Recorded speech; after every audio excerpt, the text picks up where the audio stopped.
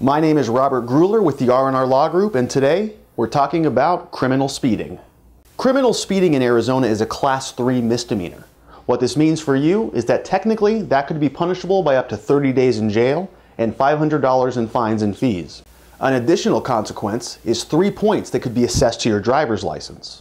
This could lead to increased insurance rates, difficulties with future employment opportunities, and the possibility of a license suspension. Fortunately, at the R&R Law Group, we have a team of attorneys who put together the best defense to win your case.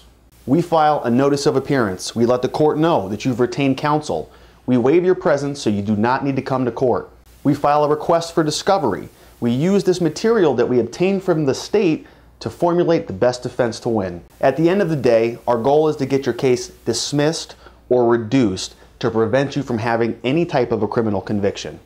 Many people are often shocked to learn that Arizona has criminal penalties for simple speeding tickets. Unfortunately, the fact is, we do. Many of our clients charged with criminal speeding violations have never been in trouble with the law, and they don't want to start now. I would urge you to give us a call today. We offer free case evaluations and affordable payment plans. We have experience in nearly every court in the state of Arizona, and we've represented many hundreds of people just like you. Call the R&R Law Group today. All we do is practice in criminal and traffic defense, and we can help you.